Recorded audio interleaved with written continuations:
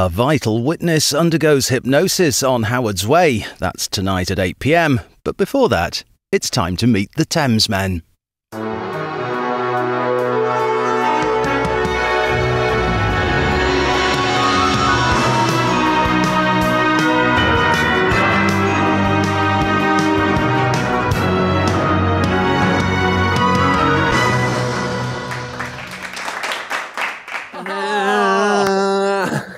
How you doing? Good, sir. Good, sir. How are you? I am excellent. I'm enjoying the. I'm George. I'm in Los Angeles. I'm Alex. I'm in Colorado. And what's your favourite jam? What, like raspberry jam or strawberry jam or things like that? Yeah. Or do you mean like a musical jam? No, jam. Because I was just going back to basics. You know, everything's so hunky dory, and you can get this and get that. I just miss toast and jam. Sometimes I was just wondering, hot buttered toast and jam. Hot buttered crumpet, A. Jenkins. Naked rolling down a hill. What's your favourite jam? Well, who's Jenkins, by the way? Is that someone? Sorry, old school days, eh? Oh, old school days. I tell you. Yeah. I think I like a bit of what do you call it? Blackberries or black currants. Black currant jam, I think, is probably raspberry jam or black currant jam. I had you pegged as a gooseberry. Like gooseberry jam. No, gooseberry fool is my favourite. I love gooseberry fool. You know gooseberry fool? Fruit. Yeah, they are testicles of Satan. They really are. But when you make them a gooseberry fool, they're really good. They are good. No, they're not. They're not. It is testicles of Satan spewing up with his. You have a bad liquid. experience of those. There was a shop in Cornwall, down where I used to go on holiday, and they did gooseberry ice cream with Cornish clotted cream, and it was magic. Oh God. Jeez. I love it. Which is your jam then? I bet you're a bit of a strawberry jam, a bit like straight down the middle, a bit traditional strawberry jam, are you? No, actually, I really like strawberry jam. Yeah, that's why I said strawberry jam. I know, I did. Homemade strawberry jam, you just can't. There's something. God, sorry, ladies and gentlemen, we will get on to it. There's something very different about English strawberries, and what we used to do. Now, back in the old day, we're going to reminisce here. Back in the old day, George and I and a few others, we would all meet up on top of Druid's Hill. It was actually called Druid's Hill. And we would be exploring the old herbage, right? And we were young or whatever. And then we would all arrive with a small pot of cream. And then what we'd do, after you've experimented on the herbage, we'd walk down the hill to the pick your own farm. In the middle of the night, we would just get our little pot of cream and just pick your own strawberries and eat them. Oh, dear, there is a freshly picked strawberry can't be beat. I did one of my summer jobs when I was a kid. I worked on a pick your own farm, strawberry farm, and it was the worst job I ever had. It was like bloody hard work, and I only did that for a couple of months, and I was like, bugger that. That was too hard. So, anyway, I also worked on Robin Cloak's farm, and it was so freaking hard. I only lasted a week, but I do remember I had a weed the onion patch, right? God, blimey, all you people, there's nothing worse than weeding an onion patch. Anyway, I fucked off home. I had enough, and I had lunch, and I actually, and I watched Neighbours and everything, and then I came back to work, and I was back on my knees, weeding, and he came up, and he drives up, and he winds down the window, and goes, all right, you can fuck off for lunch now. I was like, all right then. So, anyway, he wasn't the best businessman and he went bust.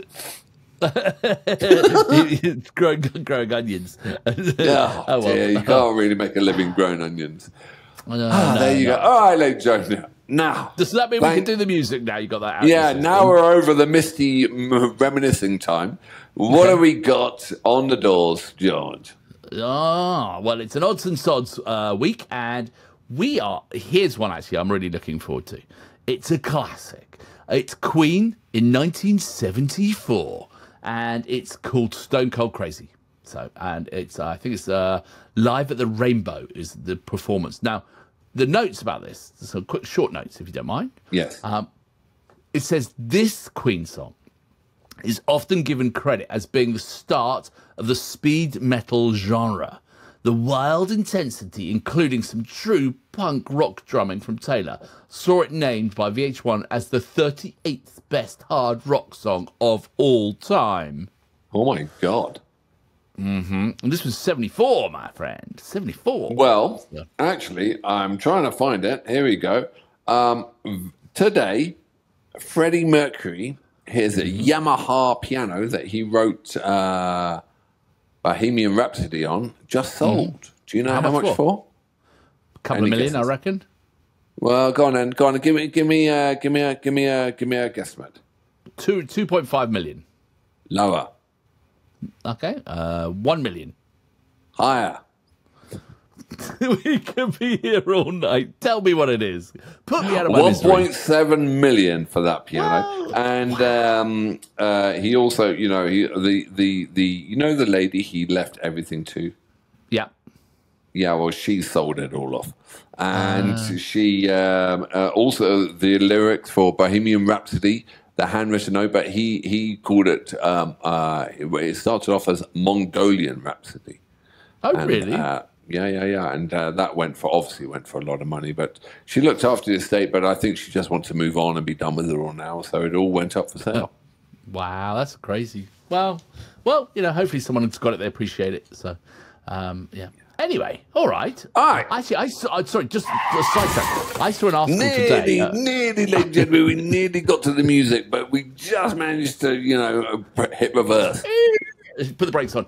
There was this kid, a 15-year-old kid, who was in class, and it was talking about piano, like a grand piano, and the length of the piano strings. Did you see this? And if you look at a piano string, it's wire wound with copper. And that's because if you had to have the full length to make the note, you'd have to have a huge, long piano. And he's like, I wonder what a piano sounds like. And so he built a 15-foot long piano so he could use unwound, pure notes, pure things. And it's the most ridiculous grand piano you ever look. It's like disappears like a Cadillac. And apparently that's how you get the exact note without having to wire around the strings. Did you know that? Is he from Kazakhstan? Why? Do they wire strings there? Is that something? Or no, but they're quite inquisitive. I think it was quite an impressive feat to build a 15-foot piano so that you could just hear what it sounded like. Anyway, sorry. Should we carry on? No, that's the type of kid I would not want to employ. You know, it's just like, he's not the kid that would piss off. Well, first of all, he's never going to end up in the onion patch, is he? He might end up in the piano plant, though. Might end up in the piano plant, but he's too smart for me. I'm there picking onions. He's making grand pianos. Yeah, that's true. When you're 15, that's pretty crazy. But it looked pretty cool. I know. All right. So, Stone Cold Crazy Queen live at the Rainbow in 74. Rainbow is in the UK. Are you ready? I'm ready, sir.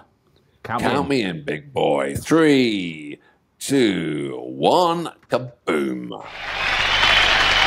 Thank you. Thank you very much. Do you like my clothes? They're real diamonds. It's a present from the devil himself. You don't believe me? They don't believe me. Right now we'd like to do some rock and roll a la Queen. I'll tell you what, this is a number from a sheer heart attack album, Stone Cold Crazy.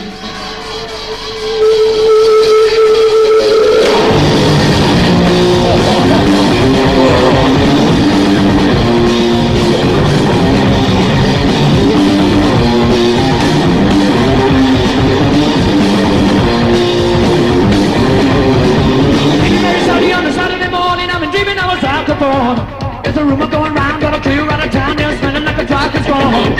Here come the law, gonna break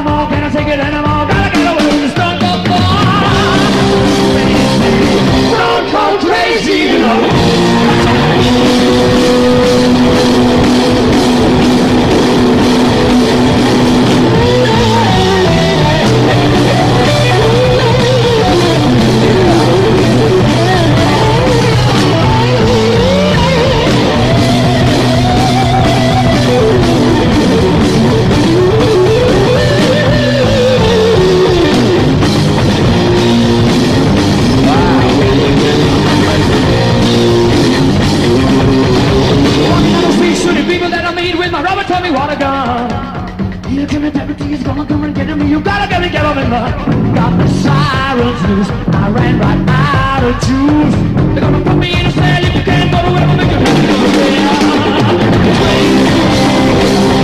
stone cold crazy, you know.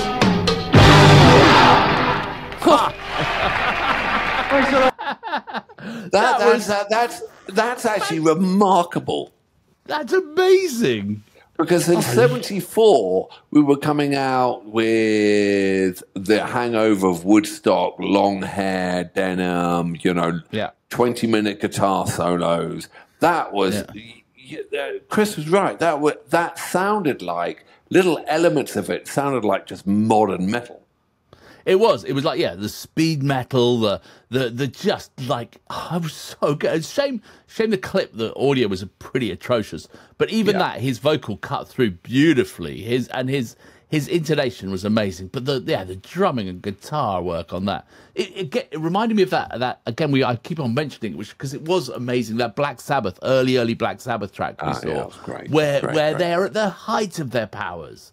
They're not just regurgitating stuff. They are original, tight, playing absolutely at their sort of purest, and that's amazing. Yeah, I can't remember his name now. Who's the guitarist? Come on in. He's because just age has gone.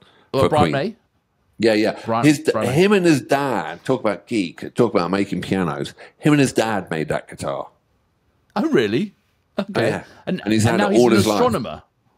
Oh, he is. He was studying astronomy. I can't even say that fucking word. And it's up there. He's got a PhD in that, whatever. But his dad and him made that guitar in a shed, and he's still got the same guitar now. That's pretty amazing. Good. Yeah. Freddie, what a front man. He is the front man of frontmen, really, isn't he? Everything about him was like played to the crowd. He was like in that spotlight. He was, his little chat beforehand. Yeah. Brilliant. Absolutely brilliant. Drummer, can't stand. Little Smurf. Yeah. He drummed great then, though. It was he drums, but he's got miniature little legs. But I think he's got one of the highest recorded notes ever sung on a record. Oh, really? Yeah. Wow. Yeah. That's pretty That's cool. how small he is. You just like, it's always something, isn't there? It's always something. Oh, right. But ladies and gentlemen, we got a bonus, haven't we? But we're going to do the scoring first? Go on. Come on, let's do a scoring. All right. You sure? All right, then. Do we have room on the electronic scoreboard? Yeah, we can make it fit. Okay, so are you ready? Time for score.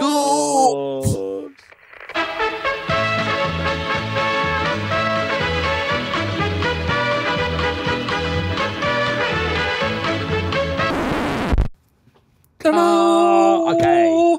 All right. The laser scoreboard Mark III is here. Leonard Skinner's up the top, and then it's got, I can't read it, and then it's got NF Hope. Yeah, NF Liam Hope, Alan Finn, Parsons, my mother's finest. A whole load Alan of good Parsons. stuff, but I love that Alan Parsons. That's awesome. So, are we ready, sir, Right. to do a bit of scoring? We got Queen, Stone Cold Crazy. I think I went first last time. You go first. Ooh. Well, there's kind of two different marks, isn't there? Oh, you always complicate it. There's this song itself, which wasn't great because, and I don't know, because it was hard to hear on the audio. Mm-hmm. And you're not going to find that in, and then there was a performance which was absolutely killer. And then there was the tastemaker for a brand new genre. That's got to count for something. It's got to count for something, hasn't it?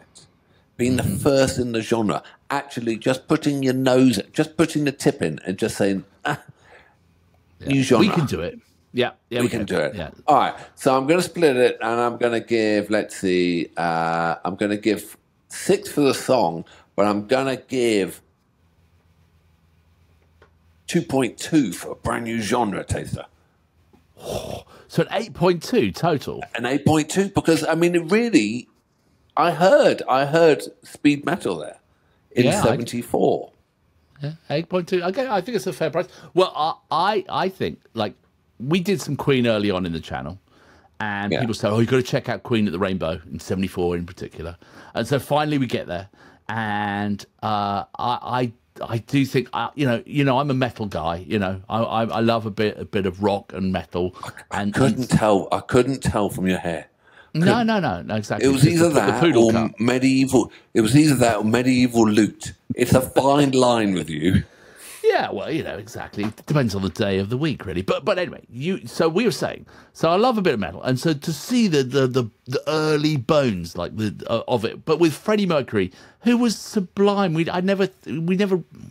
never fully appreciated him while we had him, or I didn't, and I regret that. And so I'm going to make up for lost time, and I'm going to go 8.6 on that one. I love Jesus that one. Christ Almighty, an 8.6.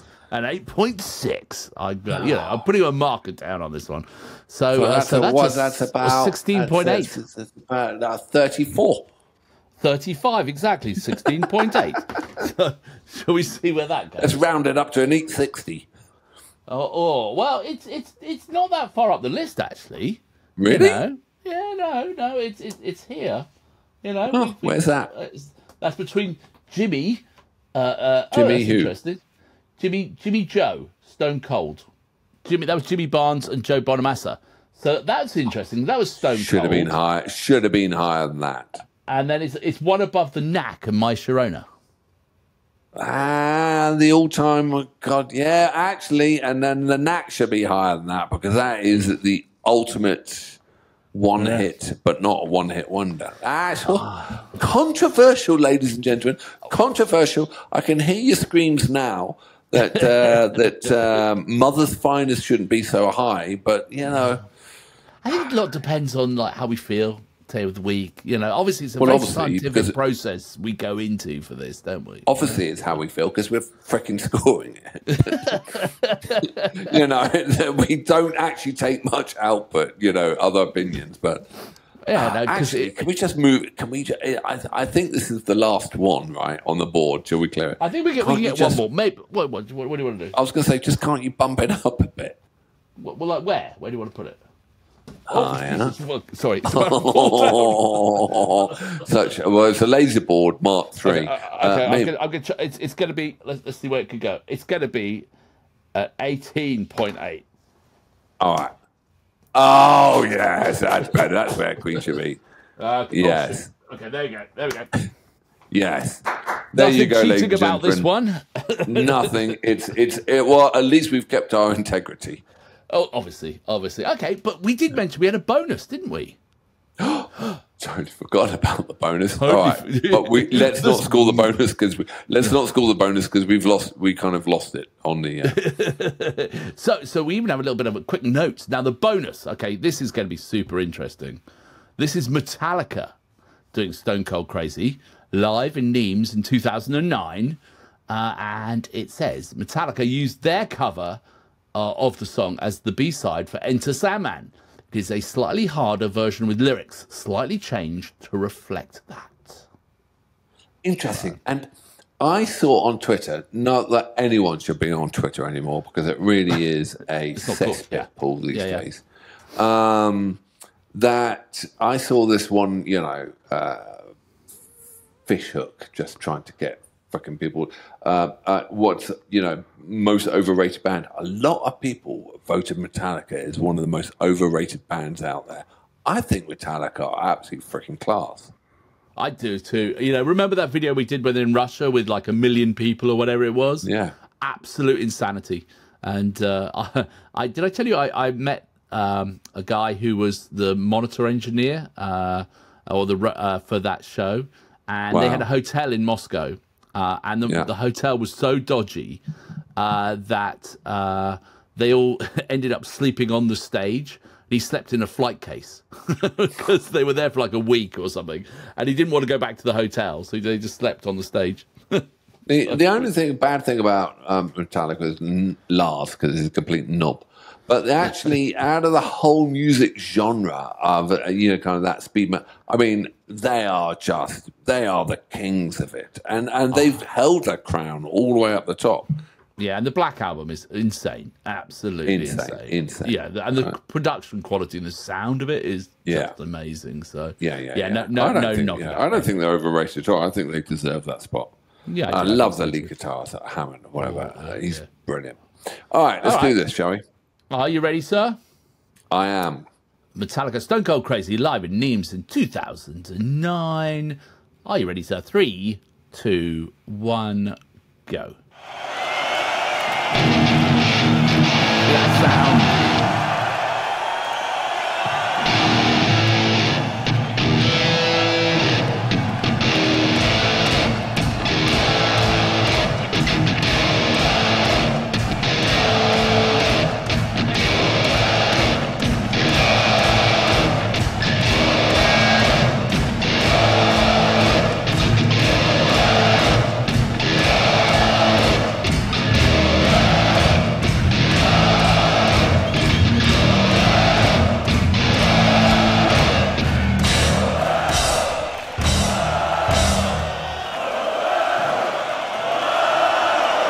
You still have energy.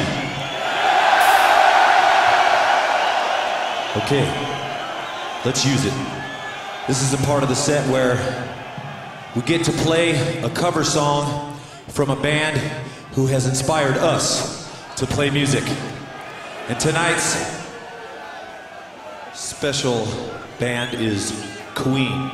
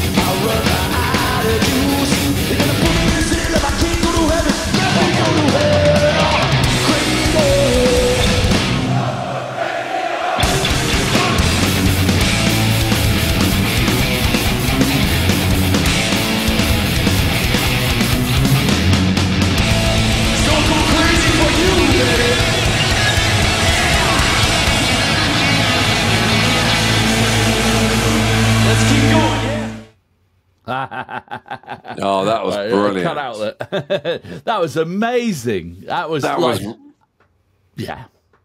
That was excellent. And it's like you got to give. Well, that little git Lars, he's actually quite a good drummer, isn't he? But you've actually got to give them kudos. There they are, the biggest metal band out, and they're giving a nod to Queen. And it's a song from '74. And this is in 2009, and it still sounds amazing, and it's still relevant, and it is, and let's face it, Metallica, when you hear a Metallica song, you know it's Metallica. They have such a distinctive sound, and they do it so well. But yeah, I loved it. It was awesome. That band is not overrated. That band is so tight. That's so they are so professional.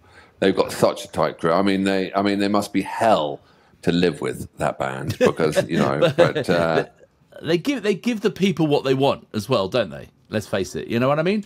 The sort of, it is pure crowd pleasing, balls out rock. And that's what Yeah, that's what Metallica are, and why not? You know, they're not pretending to be anything else. So no, absolutely, and good for them. Wow, superb! That was excellent. Well done. We should do more Metallica. We should do more Queen. What should we do? Put it down there. Like exactly. Oh yeah, while you're down there, like and subscribe and join Patreon. We had another person join Patreon today, which is very nice. So thank you very much. And so we really do appreciate it all, and so we couldn't do it without you all. So thank you. Thank you very much, everyone. Love that one. I love a double banger, if you know what I mean, missus. And I'll see you on the flip side. Will do. See you on the flip side. Ciao.